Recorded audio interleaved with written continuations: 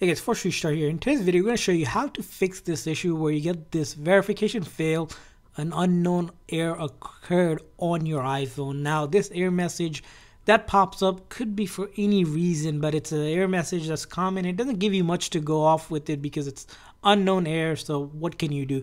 Luckily, in this video, we're going to try to go through the troubleshooting steps that Apple recommends, and hopefully at the end of the video, you'll be able to resolve this issue and start using your iPhone. So let's dive into it. So usually this happens because it's generally something going on with your Apple ID or the iPhone settings. So what you want to do is when you see that error message, first thing first is go ahead and turn on and off your airplane mode. So to do that, you're going to go into settings here, and then you can see airplane mode. You're going to go ahead and turn that on for a few seconds and turn it back off. What it does is just does a quick network refresh. So anything connectivity related usually resolves that when you turn it on off the airplane mode. Now once you have done that, the next thing we want to verify is in the settings again, but this time we'll go to general, and then we'll scroll down and look at date and time. I'm going to click on date and time, and as you can see here, what we want to verify is that that time that you see right there is the same local time that you're in.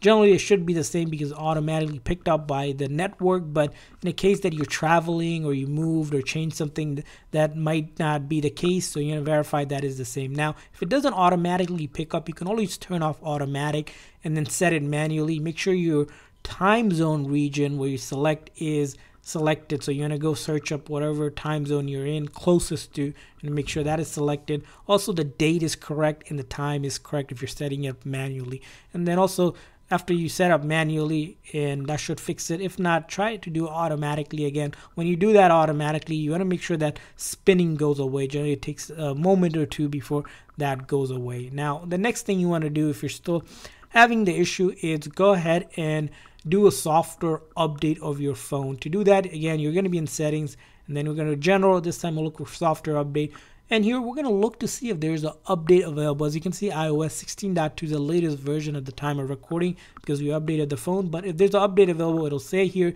What you'll do is download and install. It'll give you an option here, and go ahead and download and install. Again, this will take somewhere between 10 minutes to half an hour, even up to 1 hour, depending on your Wi-Fi connection, how big the update is. Let the phone update, because generally if there's any software related issue, it will fix that and hopefully resolve that issue. Now once you have updated the phone, it's time to give it a good, nice, clean reboot by doing a forced restart. To do a forced restart on your iPhone 8 and above, you press and release the volume up, and then press and release the volume down really quick, and then this time on the other side with a big side button, you're going to press and hold till the screen goes completely black and you see the Apple logo reappear, and then you'll let go of that button. So in real time, volume up, volume down, I'm pressing and releasing, and then you're going to hold that big side button. If for some reason when you do this, Siri activates, that means you didn't press and release the volume up and down really quick enough. Just retry one more time, and then once you see that,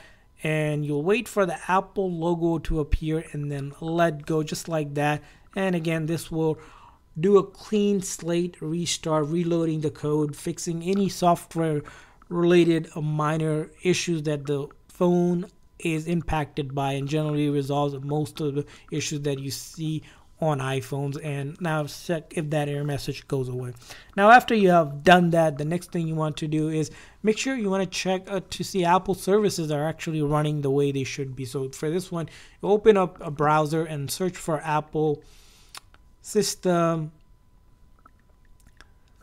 status page, and when you Google this, it'll take you to the first hit where you see here system status. Generally what happens is Apple has all of these services available for you to use whenever you're using Apple product, and most of the time these are available. But let's say if you're having issues with your Apple ID or App Store, you want to make sure these are available. In a rare case you see the word unavailable, all you have to do is wait till it's available. Generally it takes somewhere between a few minutes to a few hours, days sometimes, depending on how severe the problem is on the Apple side, on their server side of things. So you can't really do anything, just wait for Apple to restore their service and make it available. And generally Apple does a really good job when it comes to these services. For the most part, they'll have all of these services available for you. Now let's say you did this and it's available and still having the issue. The next thing you can do is doing a password reset of your Apple ID, because if there's something going on with your Apple ID, if it's locked or disabled by Apple, generally a password reset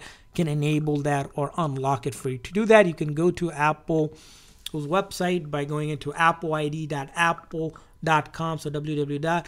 When you go there on your browser, on a computer or on a phone, it'll take you to this page where it'll ask you to sign in. Once you try to sign in, you can continue with the password, and then you'll see the option to forget password. You'll click on that.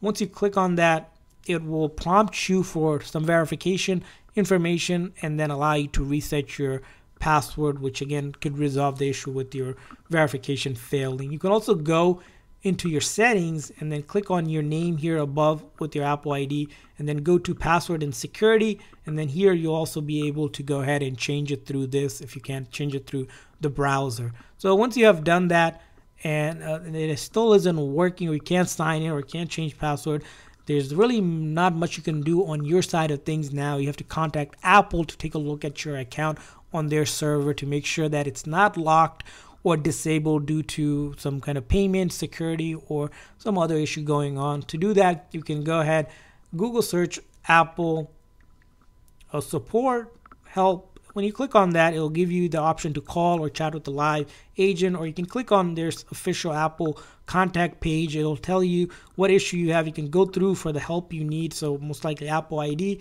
You can contact them by the phone, through your app as well, or simply visit an Apple store, authorized Apple store that can take a look at your account and make sure everything is fine and resolve the issue for you. So hopefully one of these tips help you guys resolve your issue with your Apple ID verification fail. And if it did, please let us know which one helped. And if you're still having issues, leave a comment in the comment section with what the issue is. And if you found a better way to fix it, leave it in the comment section as well. And we're at it. Please make sure that like and subscribe button. Thanks for watching, guys. See you guys next time.